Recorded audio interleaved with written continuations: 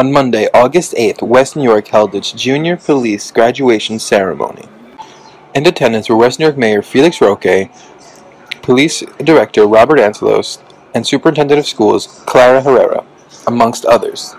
Sergeant William Kelly led the evening ceremonies, congratulating the parents of those who strive through a week of intense physical and mental training. I want to take a second and welcome everybody to our graduation, class 1605.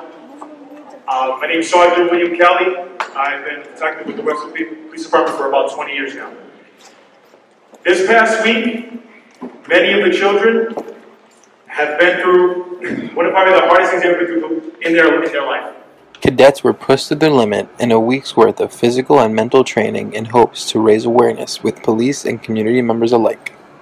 Police Director Robert Ancelos commented on the hard work and dedication of the graduating class. And on behalf of the Mayor and the Board of Commissioners, I would like to announce that West New York will be implementing a new and exciting program this fall called Police Explorers. This program will be geared towards young men and women between the ages of 14 to 21 that are interested in pursuing a career in law enforcement. Explorer candidates will be chosen from the cadets which have graduated from the West New York Police Youth Academy, giving them a second chance and a second level to go to.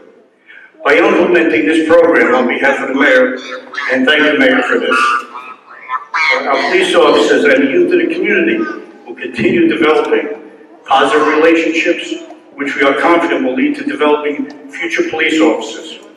This is also the final step in the Mayor's dream. Mayor has a dream to open a military academy in West New York, and we're one step closer. When asked about what a military academy would bring to the town of West New York, Roque stated that it would bring leadership, which is something that the country is lacking.